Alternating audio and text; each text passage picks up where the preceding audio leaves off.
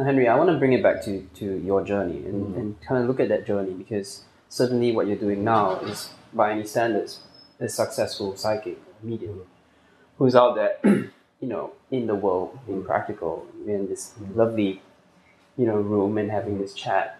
Tell us how you got there and what can we learn from you, and how did you go about your path? It's interesting because growing up, I was very, very aware of spirit. As I said earlier, I was growing up between London and Scotland, and the house in Scotland was a very big sort of house, big rooms and big ancestral portraits bearing down on us, and a lot of heritage and a lot of history with my family. And there was an element of most of the members of my family were almost earmarked to go and join the armed forces. We were all soldiers, naval officers, commanding officers, special forces, all that sort of stuff. So we were very rich military heritage in our family. And I've always been very sensitive. And since I was very small, I would be very aware of spirit in the house, well, everywhere really, but the house, because it's such an old house and it was full of spirit, I would actually have a real fear of death when I was very, very small. I was quite scared of it. Well, that's an understatement, really. Actually, Henry, let's just back up and define this word spirit, because I think it would mean a lot of different things for people. And what is spirit to you? Spirit to me, when I refer to spirit is what we all are. It's the consciousness that we're all fabricated from, basically. That's what we're all about. That's my understanding of spirit. And when I refer to being aware of spirit, in that context, I will be referring to the spirits of people who have been here before. So, for example, my ancestors or friends or members of my family who have passed spirit, as it were, so have died physically, and their spirit is still very much around in their home, in this case, my ancestral home in Scotland. And as a small boy, they used to be walking around all the time. And I wouldn't necessarily see them, that film, The Sixth Sense, where the boy's always seeing the people walking around, the dead people as well. I see dead people, that great line. It wasn't so much physically seeing them. Occasionally we would. But actually most of the time, as you can understand with anything, and I would refer to this as mediumship, is a mental exercise. So my mind, the inside of my mind, is being used like a cinema screen. And so I'm aware of somebody in the room, for example. As I tune in, I'll know where they're standing. As I tune in, I'll see them. I'll see them in my mind. I'll see what they look like, how old they are, all that sort of stuff. Anyway, I would see that all the time, and people would be physically sitting in my bed. People would be walking around. I'd hear voices. I would see things out the corner of my eye. And it got to the point where I was thinking, gosh, when we die, is this honestly what's going to happen to us? When I die, am I just going to be wandering around bothering people like me? I'm thinking, God. I thought, it doesn't give a huge amount of inspiration for life, really. Thinking, gosh, so I'm going to trudge through life, get through my life, get to the other end, die, and then I'm going to be floating around bothering people like me. And actually, how did you know it was not your imagination, though? Because I could actually back it up. I would bring up the subject from time to time in my family. It was not something that I could do that easily, because they weren't really open to it. My mother is very sensitive, and she was always aware of a presence in a room, or the energy shifting, or the change in temperature and stuff. So she was always aware of spirit. She could never, back then she would never see it, but she would feel it. And I think she was aware that I was picking up on things, but I don't think she realised to what extent I was seeing things. So it was very hard for me to express that. I guess there's always that searching question, I'm imagining this. No, this can't be right. Yeah. But the thing that's so funny is I'll see somebody walking around, I will have a conversation with them, they'll be communicating with me, and then I'll go to maybe another family house up the road, and there'll be a picture of him hanging up above the mantelpiece. And I wouldn't have necessarily known about this guy necessarily, or had met him before. And that started to, I suppose, break down that whole is it my imagination thing. And I realised after time I was starting to finish people's sentences. I was starting to be more aware of what people were doing, how situations were going to pan out, what was going to happen. And I would start to see things before they happened. And it actually got to the point where it got quite scary. Because it just How old were you at this point? 10? I suppose I was aware around about 5 or 6, really. That was when I was really aware. But it was between about that age and about the age of 12. That's when it was really prolific. That's when it was very busy. But I didn't have any control over it. Mm-hmm. I didn't know how to switch it off. Didn't know how to ground myself, protect myself, or anything like that. So I was completely exposed to the elements in that respect. And so, you know, it was quite sporadic. It was quite spontaneous. It would sometimes ambush me, surprise me. Mm-hmm. And at 12, they turned it down for me. I do believe, and I say they, that's spirit again. Mm-hmm. I do feel that I had a sense that for whatever reason I was possibly meant to be doing this kind of work, or meant to be aware of spirit, or meant to be working with spirit, but I wasn't sure how or when or for how long or what they wanted me to do exactly. But they turned it down, as it were, when I was about 12. And it went a bit quiet. I was still aware of energies and presence and stuff and things wherever I was, not just the house I grew up in, anywhere I went really. And I get to the point where my parents would go out for lunch or something, take my brother and I with us, and I wouldn't want to go into the house because I knew there'd be something waiting for me in the house. And it used to scare me.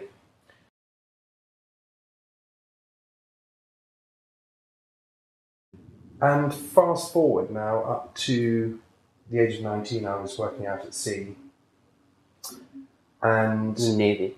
No, merchant navy. I was on a Scottish salvage boat in northwest Spain, and I was a deckhand. I was 19. We were working 30 miles offshore on a shipwreck in 4,500 feet of water. We were tripping a world depth record at the time for commercial cargo recovery. Wow. We were recovering copper wire bars off a shipwreck in 4,500 feet of water. So the depth of the water was the same height that Ben Nevis is from sea level. To give you an idea, that's a lot of water. Really? And I worked on that boat for a couple of years, and I was 19, so it was my first season, and the season ran from about March up to about November. Mm-hmm. But that's the window we had for weather, and then November it would close in, and we'd have to sail back up around to the east coast of Scotland. And it was about midnight. We were heading back into shore because it was getting quite rough. It was the boat was going 10 knots east, and we were in about 5,000 feet of water at that time. So we were right on the Atlantic shelf. The skipper was up in the wheelhouse, driving the boat. The first mate was in his cabin, asleep. And the other deckhand, who I shared a cabin with, was down in the cabin as well. So there was nobody on deck except me. I wandered out on deck, and I saw one of the fenders hanging over the side of the boat. And I thought, I'll just go and grab it and put it in. Mm-hmm. And there's a load of barrels that were lashed to the side of the fenders, like this, the rear. It's like a tractor tyre. So they push it out between the boat and the pier. So when they come in against the pontoon or a pier, right. It just protects the boat. It's like a cushion, really. It's like sort of like a suspension. It's like a bumper, really. Yeah. And it was hanging over the side. It was getting sort of washed about. So I sort of casually went across the deck and leant over. I was a bit like a deck monkey, really. And I'd lean over, pulled the rope up, and as I did so, the boat rolled, and I went straight over the boat, over the side. And as I went over, I hit my foot through the gunwale rail. But, of course, every time the boat rolled on the port side, it's all happening on the port side of the boat, so the left-hand side of the boat, I was going underwater. I was going right up to my knees and ankles underwater with this rope, this fender attached to the rope, wrapped around these two fingers. It just locked itself around these two fingers. I couldn't undo it. Mm-hmm. So there's a rather large tractor tyre trying to head south 5,000 feet. The boat's going east 10 knots. And I'm kind of stuck somewhere in the middle. And I realised for the first time in my life, this is my first opportunity to check out. I just had this very clear understanding that actually this precise moment in time, if I wanted to, I could let go and it would all be over. I would die, physically die. And most people think, oh God, how terrifying. Mm. You know what? I wasn't at all. Mm. I was incredibly calm. Mm. And I remember thinking, I was calm for a few seconds, because I actually got quite angry. I'm quite feisty, the Celtic blood. I was being dragged underwater, and every time the boat rolled over onto the starboard side, so on the right-hand side, I looked up on the deck, and I was aware of 4 beings. And again, this is beings I could see in my mind just standing on the deck. Wow. And they weren't family or anything like that. They were just four beings. They were just standing there watching me. Weren't saying anything. They were just sitting there watching to see what I was going to do. I was 19. I was very fit, very strong, very keen for life. And I was angry, and I started swearing, and really swearing, like properly swearing. Sort of stuffed soldiers language, you know what I mean? I was really swearing at these beings, thinking, no, this is ridiculous, I'm too young to be going, I've got far too much to be going on in my life, this is not on, I'm not happy with this at all. But obviously laced with some very sort of coarse language as well. It was, I suppose some people might deem it quite disrespectful towards the beings, but I really wasn't too worried about my sort of manners really with them. I was thinking, I'm on the verge of dying here if I want. Absolutely. I'm about to die if I want to. If I let go of my boot, that's it. There's no way they'd ever find me again. I'd be gone. And I remember going berserk and thinking this is ridiculous, but staying very calm, realising actually, right, if I let go, I'm going to die. If I don't let go, how am I going to get back on the boat? Because I've got lots to be going on with. And actually for a second I thought, gosh, I might die. Thinking, but I'm only 19, this is crazy. You know, I've got like a whole life ahead of me, but I don't want to go at 19. I'm not even 20 yet, and I'm about to die. This is not funny. And I said to them, I said, look, this is ridiculous. I've got way too much to be going on with. I've got far too much to be doing in my life. I've got work to do. And they obviously took that as, that was my decision made. The being disappeared, and about 5 seconds later, the first mate just randomly walked out on deck. And he came out, no idea, and he saw me hanging over the side of the boat. So he went, what are you doing there? Just cut the rope. This is ridiculous. So he helped me on board. Bang. And from that moment on, I think they turned the dial back up again. But also, my fear of death disappeared. Could you describe these beings? You just knew they were present. They looked quite... There were two that really stuck out of my mind. There's one, he was in a very long, almost feels like he was in a very long sort of overcoat, really, the one on the right-hand side. So as I'm hanging over the side of the boat, I'm looking back on the deck, and you've got the four beings here.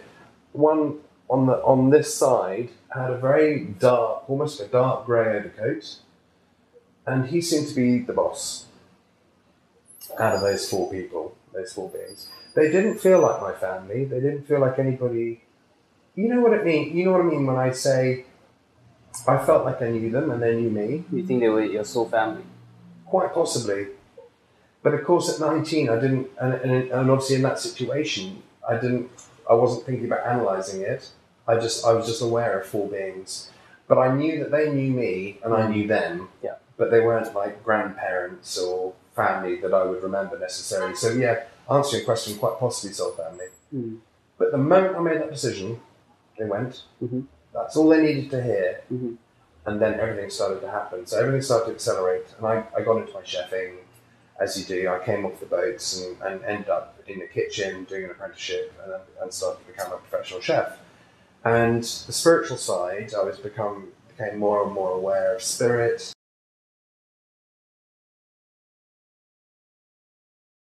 Why did you choose to be a chef, though?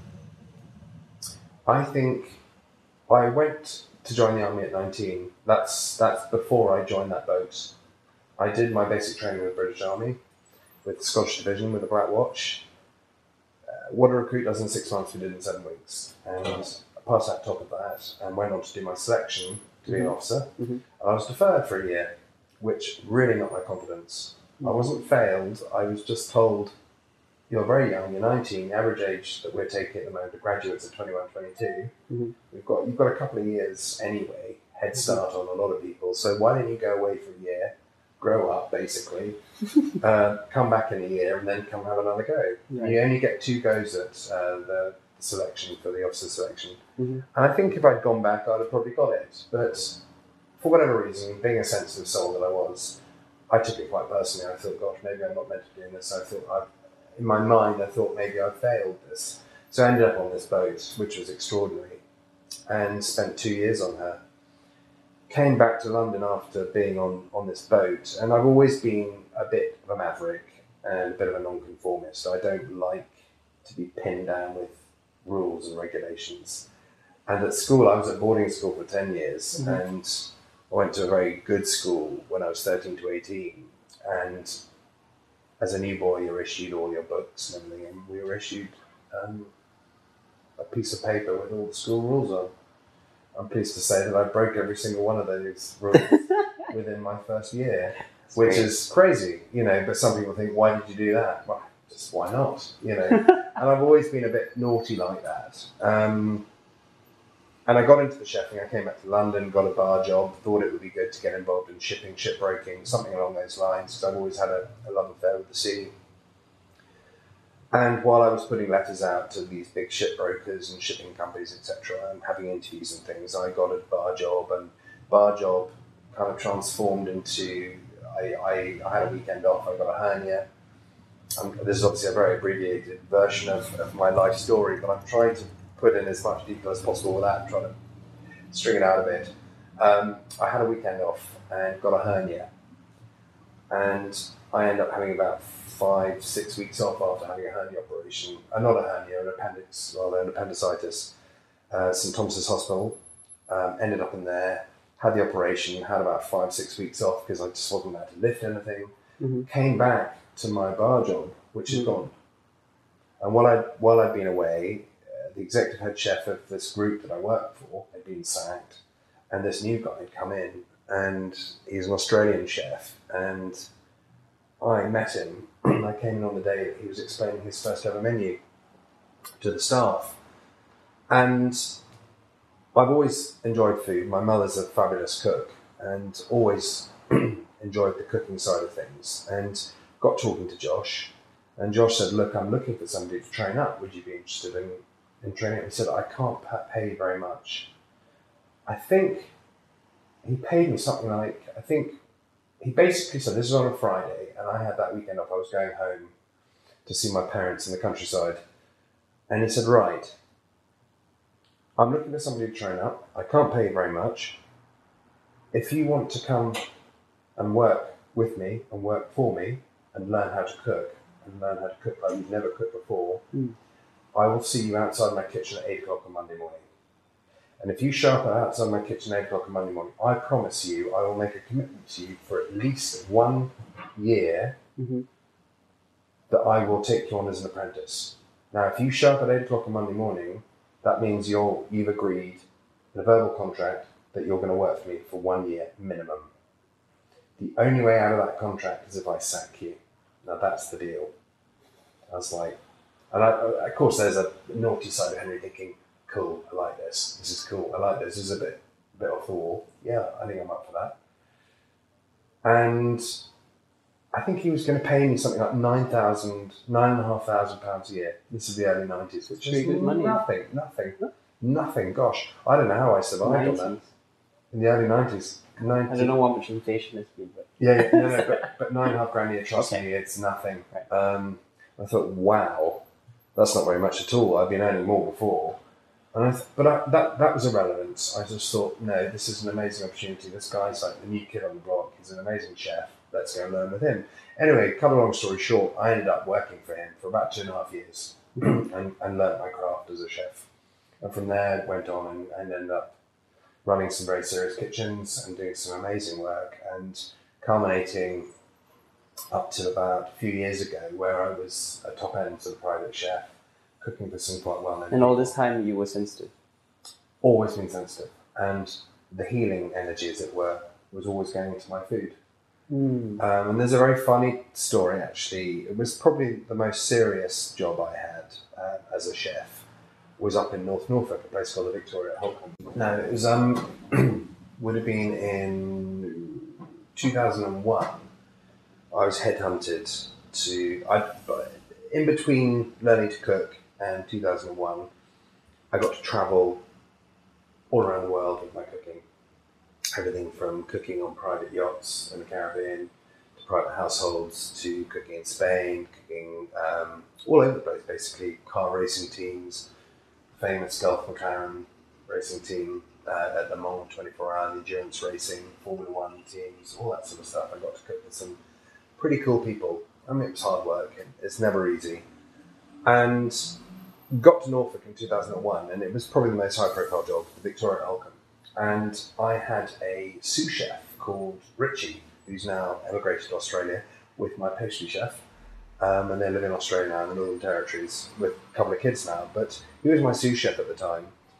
And I remember one time I had a speciality. I made these fish cakes. They were Thai-style fish cakes. And they were just pure fish. And they were really, really delicious. And I used to make a very sort of spicy Thai liquor, which I put through the pulp fish. I made these, they're like fish balls, basically. They're big, though, solid. And they're really, really delicious. And I served them with 3 sort of sauces. Very simple, but just yummy. And they were one of my trademarks, one of my signature dishes. And Richie could never get his head around the fact that he would follow the recipe word for word, you know, pinch of this, pinch of that, spoon of this, you know, he would do it literally as it was written down. And for whatever reason, the fish cakes never tasted the same as mine. He could never understand.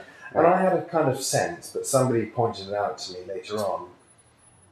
I said, okay, Richie, I'll show you how to make these. I'll get 2 lots of ingredients in, and we'll make it together. We'll stand alongside each other, and we'll do it blow by blow, and I'll show you how to make it. So we did that.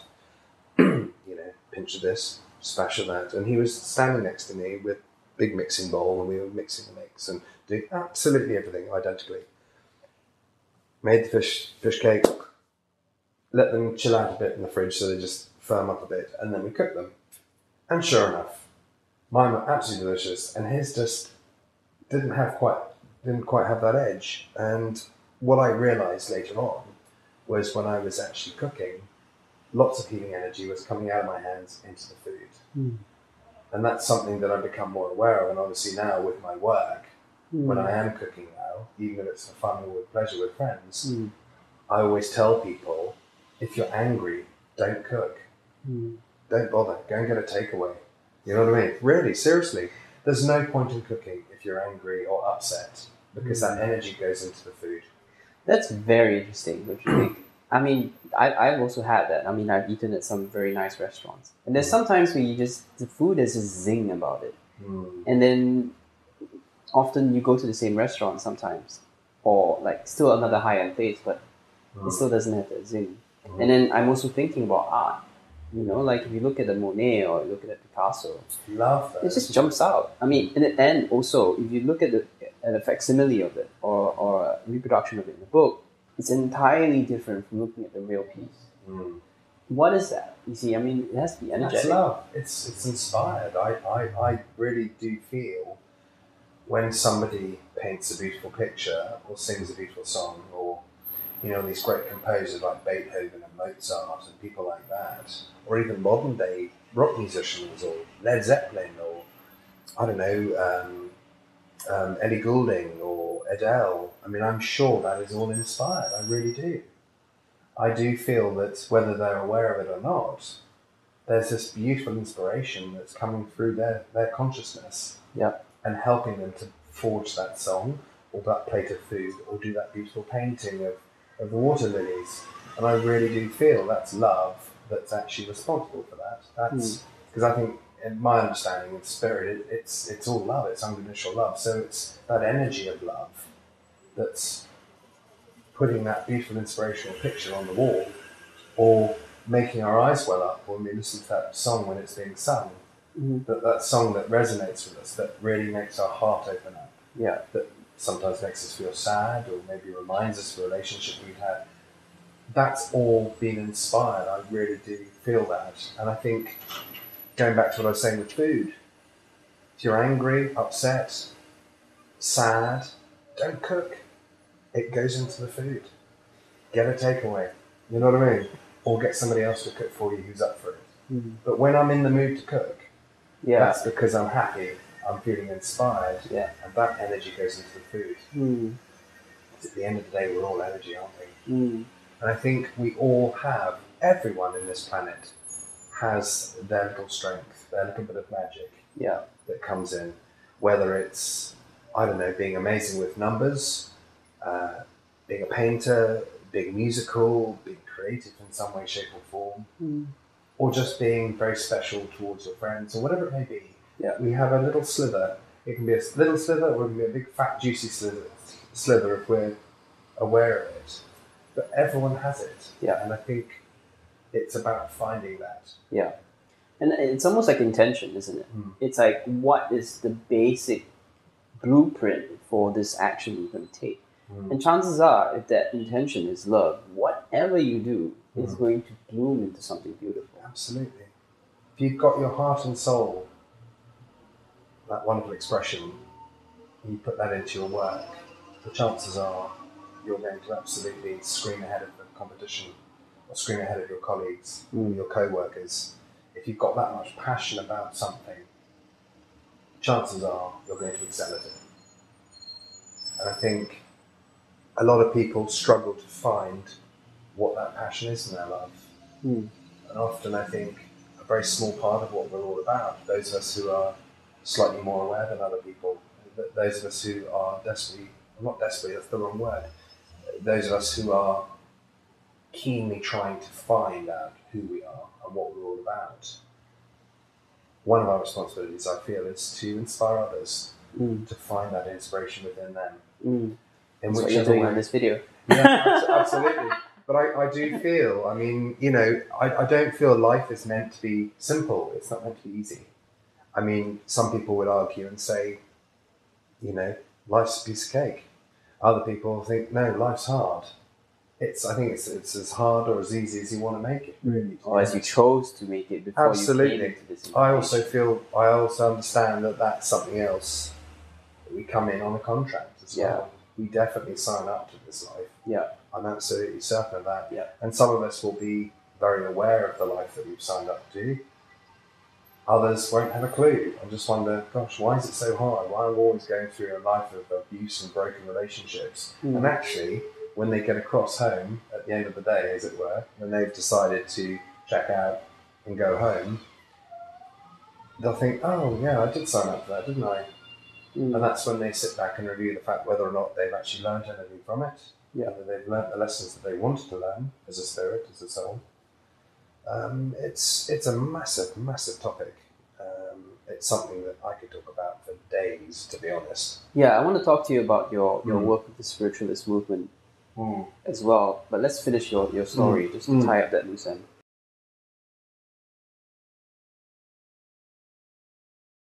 So you quit being a chef and you started. How did you meet a psychic mentor? Or? I did. North Norfolk, where this amazing kitchen was, the Victoria. I left there after a couple of years and decided to remain in the area. And I'd received sort of a lot of national acclaim for my cooking. I'd featured in national press and magazines and all the national newspapers, and had an article on me in You magazine, all that sort of stuff. And I was kind of making some proper impressions on the culinary world, and it was getting quite exciting. And due to a few sort of sticky moments with a new manager who came in, I decided actually I didn't want to stick around, and I resigned basically. And it's a big lesson for me, and it's taken me quite a few years to get my head around as to why I did that and why I behaved the way I did. There's nothing I did necessarily that forced that to happen. It was all my doing, really. I think they wanted me to hang around, but there was a side of Henry that actually felt, no, I don't want to be here. And I kind of threw the towel in. I was living up the road with a couple of dogs. I split up from with a girlfriend I'd been living with for a couple of years, and I was in a really, really low place. I probably was suffering from some form of depression, to be totally honest. Gosh, and after this, all your success with cooking? Yeah, I'd hit rock bottom. Wow. I felt really awful about life. I just didn't care. It's almost as if my confidence, my self-esteem, my inspiration had just sort of been extinguished. I just felt rubbish.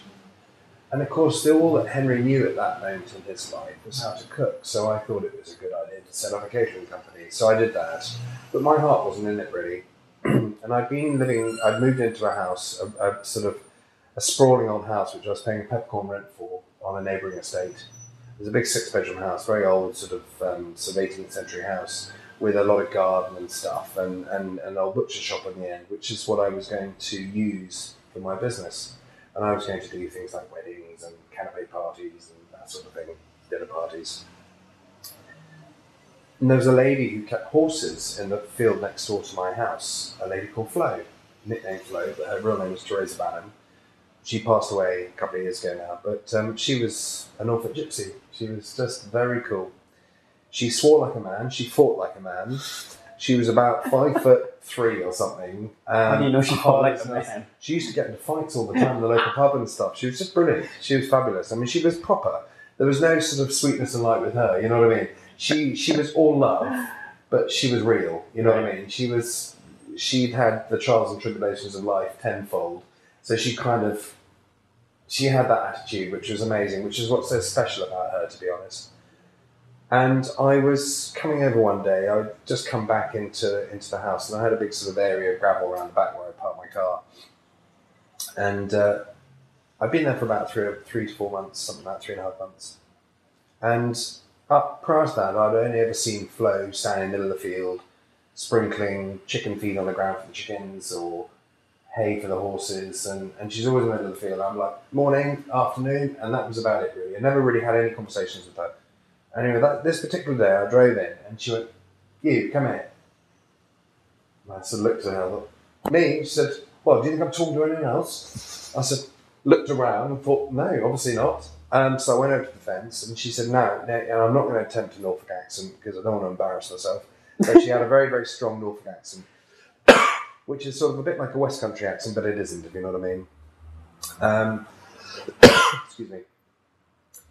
And she said, "You, my darling, have been in a right old pickle like this." And she said, "You're in a mess." She said, you're in a really dark place, and I know you are. And in the space of about 5 minutes, she absolutely pinpointed my life. Mm. And to the point where it would compare to one of the most accurate readings you could ever possibly have with a medium. But she nailed it in 5 minutes. She just basically summed me up in 5 minutes. Nobody had ever done that in my life before. I was about 29, 30 when this happened. Was this your first psychic reading? Unofficially speaking, yes. Yeah. It was unbelievable. And where most people, I think, would probably say, "Go away, that's just scary. You're just freaking out now. Have you been rooting through my bins, or reading my bank statements, or reading my personal correspondence, or anything like that?" It was that accurate with what she actually said about me. But Henry felt really relieved. Mm. And I'm not going to say the language, but I said, "Thank somebody can actually tell me what's going on with me." Mm. And I felt really loved for a start. And I didn't know this woman, but there was just love just pouring out of her. Yeah. And she said, "I'm here to help you." She said, "You and I are meant to meet, my darling." Mm. She said, "You're in a mess." She said, "The first thing we need to do is to get you better." Wow. She said, "Go and put the kettle on." She said, "Don't you dare put any of that Earl Grey rubbish in the cup for me." She said, "I'll have 2 PG tea bags. I'll have it strong, 4 sugars and lots of milk." So I'm like, "Okay." She said, "I'll meet you down the bottom of my field in 10 minutes. She must have seen the potential in you as well at the same time. Absolutely. She said, "I'll see you in the bottom of the field in 10 minutes. Okay, wow. Very profound moment in my life. I just thought, you know, when we have all these waypoints, I like to call them, in our life, where you just think, wow, this is a really significant moment in my life. And I felt quite tearful. My eyes are welling up. I was like, wow, you know, and I could just feel love oozing out of this woman. And she's just the most amazing person. She's an extraordinary woman. And we got down to the bottom of the field with the cups of tea. And she looked at me and she goes, "Start talking." I said, "What do you mean?" She said, "Just start talking." And it's that whole British Reserve that I'd been raised with. I immediately, say you're Flo, I immediately turned away and started looking across the field and talking away from her. She went, no.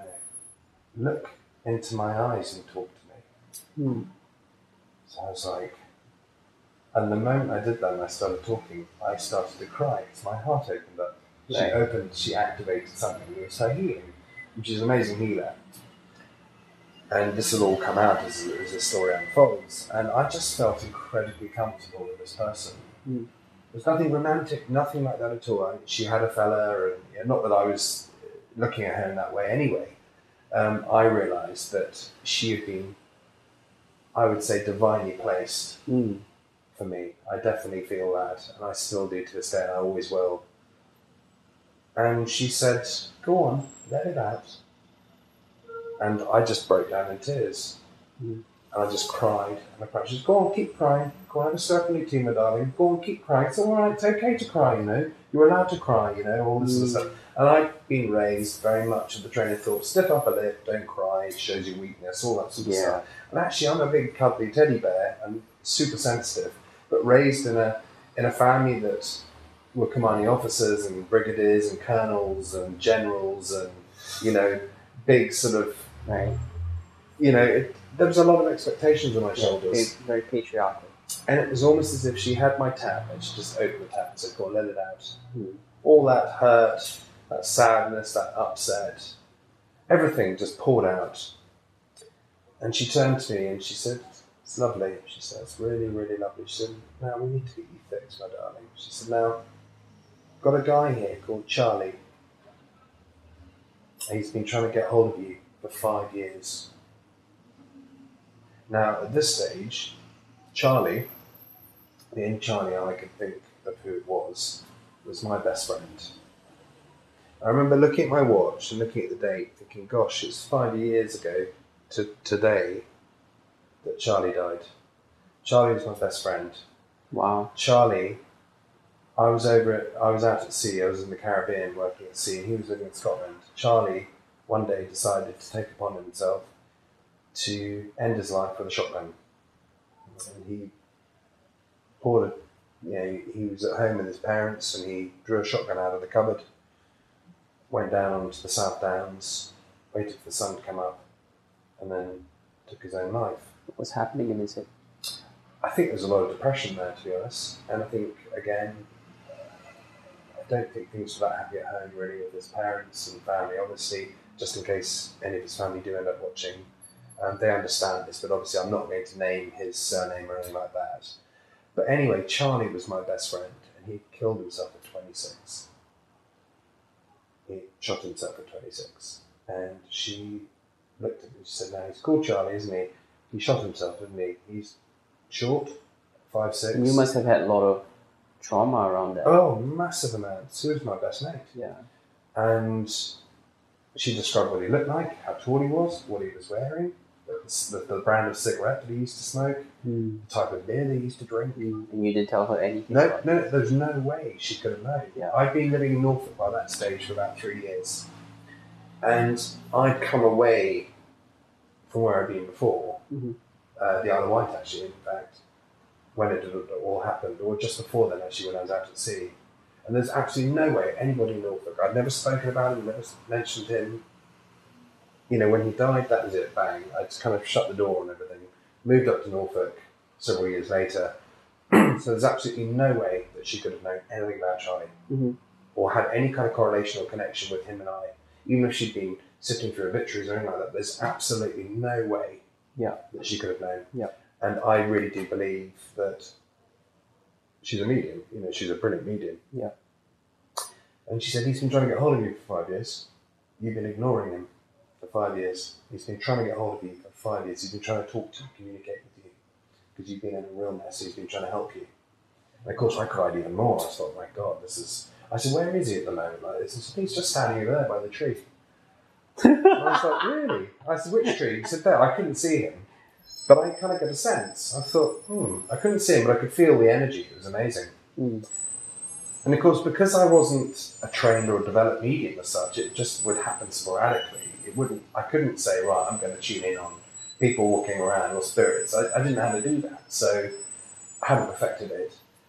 So I wasn't aware of how to open up to the point where I could see people.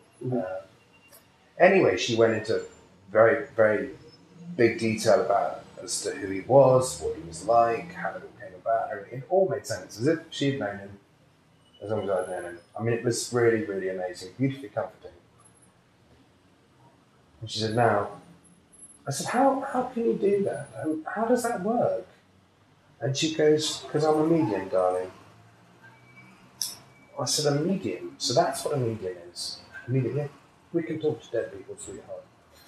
And she put it in plain English, you know what I mean? She didn't flower it up, she didn't do the whole smoke and mirrors. Yeah. She said, something I've always been able to do, my darling. She said, you know, when people die, I can see their spirit. Their spirit will come back and communicate. If I'm sitting with maybe one of their loved ones or their friends or family, and it's appropriate, they tend to come in and I'll convey messages or evidence as to who they are. Mm-hmm. And that's how mediums work. Right. I said, that's amazing. That's incredibly clever. She said, you're a medium. So what do you mean? I said, you're a medium. She says, and this is, bearing in mind, this is about 10 years ago now. She goes, yeah, it's about 10 years ago. It'll be 10 years ago, the beginning of next year. She said, you're going to be doing this work. Mm-hmm. You are a medium. You're a healer. You're going to be on stage doing this. You're going to be doing this on television. You're going to be doing this on radio. You're going to be traveling around the world doing it. You're going to be teaching it. You're going to be demonstrating it. You're going to be doing sessions. You're going to be doing this, blah, blah, blah, and so on and so forth. You're also going to be healing a lot of animals, a lot of horses, a lot of dogs, a lot of people. And she started wrapping. I was like, how does that work? I mean, I don't know how to apply myself to this. And she said, don't worry. She said, I'll get you on the right track. She said, my job is to repair you and to heal you. And I'm going to teach you how to still your mind, which is one of the biggest disciplines we have to get the hang of as light workers. And she referred to the term as light workers, as healers. She said, we've got to be able to still our mind. And when we still our mind, we can then do this work. We can do mediumship. We can communicate with Charlie. She said, I'm going to show you how to talk to Charlie and how to know when he's around and when best to talk to him and how not to talk to him and so on and so forth and how to actually conjure it up. And I was absolutely bamboozled, and it was a total epiphany. It was a total light bulb moment. I just thought, wow. Anyway, that was 10 years ago, and since then, obviously, and that's why we're sitting here today. I mean, I've been on national television. How long did you work with her? I suppose I worked with her probably for a couple of years. I was living there and she was keeping animals, so we became very, very close friends, and to the point where she was very, very protective of me. She's still around? She passed 2 years ago. 2 years ago to this week, actually, she passed. She was very, very ill. She was young. She was only 46, but she looked older because she'd been ill for a long time. But there was something really selfless about her. She just gave everything she had to people and just to be in the service of others. She lived on fresh air, really. I mean, she had a lovely partner who's Dutch. He's got an amazing story on his own. I mean, he's an extraordinary soul. He's still around, and I still keep in touch with him from time to time. And she had this sort of enormous collection of animals, everything from Great Danes to lambs to rescue turkeys from Bernard Matthews, to horses to pigs to chickens to bantams, you name it. She had a whole sort of selection of animals that she loved and adored and rescued all the time. And I suppose I worked with her for about 2 years, and she taught me, she helped to heal me. She introduced me to crystals, and introduced me to protection and grounding, all that sort of stuff, all the basic stuff that when we're all sort of going out there and we're stepping out, we want to learn, that people like us will teach other people how to switch it on, how to switch it on, etc., etc.